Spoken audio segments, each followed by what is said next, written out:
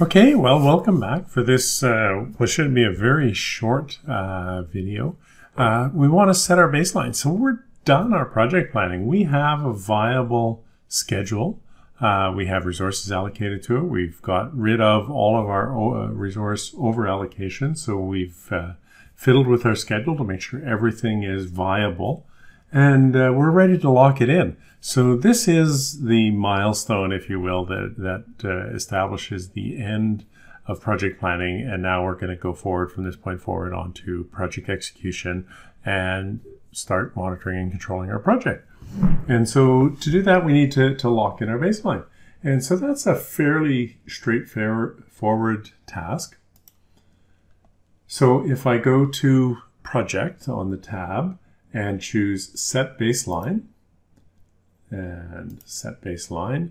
And so down here, you'll see that you can set a number of different baselines. For the most part, we're setting the primary baseline. We may, based on change orders and that later on, start to fiddle with other baselines. But for the most part, this is our big baseline that we want to calculate all our variance against.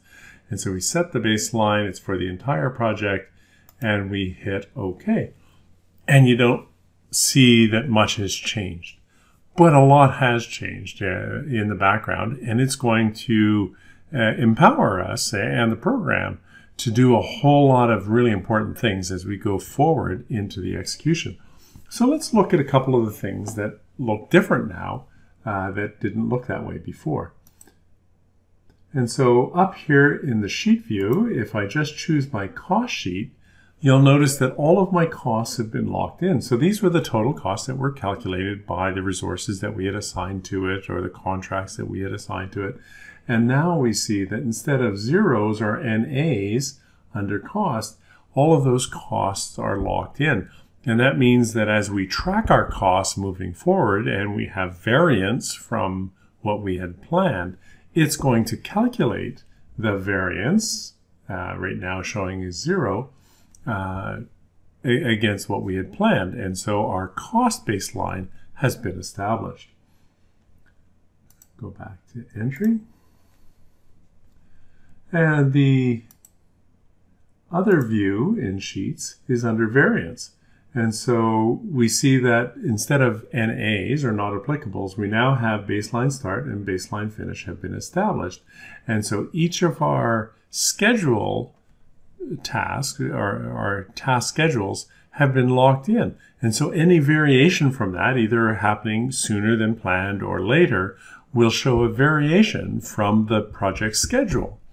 And so that becomes really, really important. And you can see variance in days and everything else. And so the other view that I want to bring up is our tracking Gantt. And it's right down here. And again, I've made some changes based on my format preferences and save those to my template so they come up automatically. But so here we see our tracking Gantt. And it looks a lot like our Gantt chart, except of course it's set up to track the variation from our baseline. So the baseline, the schedule baseline, is shown as the black bars under each of these tasks. Now we haven't varied from it. We haven't had any delays or anything yet. And so everything is still lining up. But as we start to change the schedule and things happen late or early, we're going to get variation from that baseline. And so this is a particularly useful view in seeing our delays, cause of delays, and everything else. So the last thing that I wanted to look at was the establishing those baselines are going to allow us to look at earned value as a means by which we can assess whether our project is ahead of schedule, behind schedule, over budget, or under budget. And so if I go up to the sheet, highlight it, and it doesn't show up here, so we're going to choose More Tables, and we're going to choose Earned Value from the More Tables box, and apply that. And so now we can see all of the various fields that are necessary for calculating earned value are available to us. And as we start to track our project and put in our actual costs and our actual starts and actual finishes, all of these fields are going to start to fill themselves out. We're going to be able to create our look at our variance from our cost-based line as well as our schedule-based line and be able to report that in terms of earned value. So really important to set that baseline. It's going to empower us to do a lot of things as we start to monitor and control our project through the execution phase. There's not a lot to getting it actually done, but it's worth taking the time to understand what it's going to do for us as we move forward.